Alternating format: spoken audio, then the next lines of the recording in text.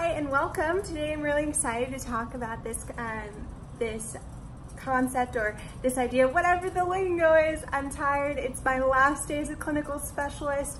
It has been a journey, man. It's been real rough, but it's also been such a joy and so inspiring, as well as such a crucial role in my decision to go back to medical school. So today I wanted to share about clinical specialists. What are they? What do they do? And why haven't I heard about it? So if you're like me, you didn't even know that these positions exist. Like healthcare, like other roles in healthcare, there are a million things that you can do.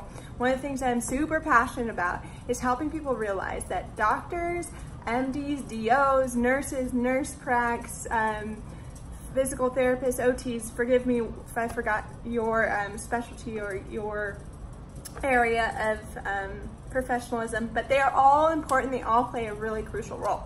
So that's something I want to really embody as a physician, but also throughout my career, is really help better that. I think in curriculums they've gotten really good at that. But anyways, a clinical specialist is another role in the healthcare field. So if you were like me, you didn't know that any of this existed. You didn't know that this is a possible career choice. A lot of people that are clinical specialists are people that have gone all the way through medical school, all the way through nursing school, put all the time, all the effort, all the sacrifices, and realize, you know what, I don't know if I want to do this anymore. And so a lot of them go in to be clinical specialists. So my question is, are there a lot of people out there that are going pre-med and may not really get there or get into medical school? They may be just as happy doing this. And if you're in the same boat as me and you're in medical school and you're like, you know, I'm not sure if this is what I wanted to do. I took a year off for medical school to really make sure it's what I wanted to do before all the debt, before all the sacrifice, and I'm thankful because I was so focused on the goal, I didn't really know it's what I wanted to do, and it was where my gifts and talents that God has given me are best suited.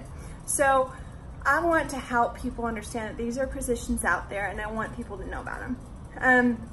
A clinical specialist is a specialist, just like it sounds like, in something clinical in terms of a service, a treatment, therapy, something that you can deliver to your patients.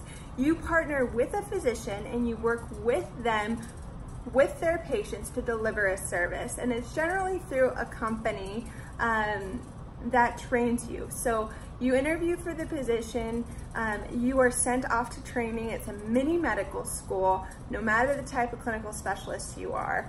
And after that training, you are put right into the healthcare clinic environment. So what does a clinical specialist do? I've kind of narrowed down. It's going to vary from whatever you specialize into, which if it's an implant, if it's a device, if it's a treatment, whatever you do, it's going to be a little different. But I think it really comes down to three things. One is physician relationships. So building relationships with physicians, with other clinicians, with other parts of the healthcare system to deliver your service to your patients. And you're doing this to better people's lives. And I think a lot of people go to medical school because that's what they want to do. They want to better people's lives. So that's really rewarding. You have to build relationships with your physicians. They've got to trust you so that they will allow you to see their patients. It's really what it comes down to. Another thing that is really important as a clinical specialist is patient education. You are, I want to say 80% of your time is an advocate and a specialist that is educating your patient on a device, on a treatment, etc. And so I love that part of my job. Part of the reason why I left for medical school is I love teaching, and I've got a knack for it. And that was great. It wasn't like a classroom, but it's one person. You see them constantly, you see them improve, you see the light bulb go on, and it's for a better quality of life, and it's just really encouraging. The other part of your job, other than educating and building relationships with physicians and others, is going to be being a specialist in whatever you decide to do. So you are a patient advocate. You are the person that spent a whole 2 weeks, a month, however long the training session is.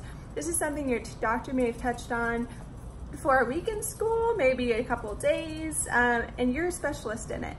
And so that's what's really neat. You get to advocate for your patient. You get to deliver the service and do all that technical stuff of your job, if that makes sense. So you've got to learn how to do it, and you've got to know the specifics and everything.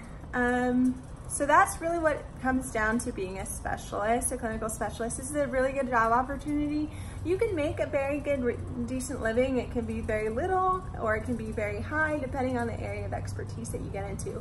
These positions are generally really hard to get into, so it's more about who you know than what you know. But I didn't know anybody going into mine. I just had somebody say, hey, maybe you should try this out. So anyways, I hope that that's an encouragement to you. I hope that whatever you're pursuing, you're doing it because it's something you're passionate about, but more so something you feel called to.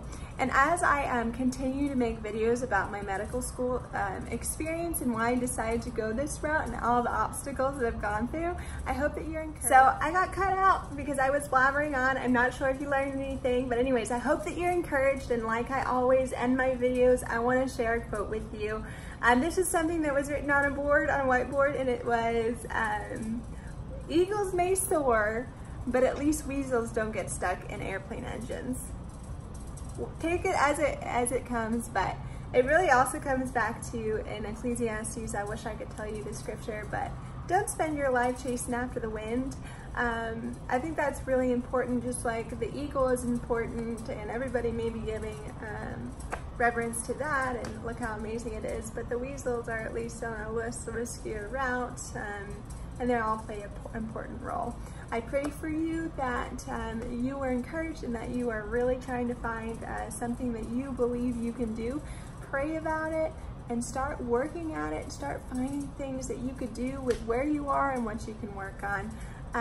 And I hope that you learned a little bit about clinical specialists, and I'm excited today's my last day, one day closer to medical school. All right, till next time, please subscribe. I will talk more about substitute teaching in my next video. All right, bye. Sorry, this is rough. It's so dark in here, whatever.